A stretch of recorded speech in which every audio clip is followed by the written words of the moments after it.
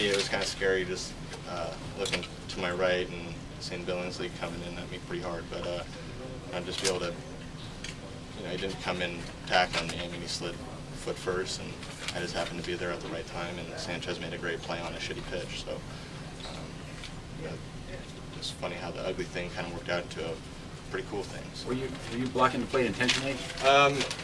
Yeah, I mean, I didn't want him to get a run, and I mean, I'm not much to go through, but he was going to have to go through me to get the plate.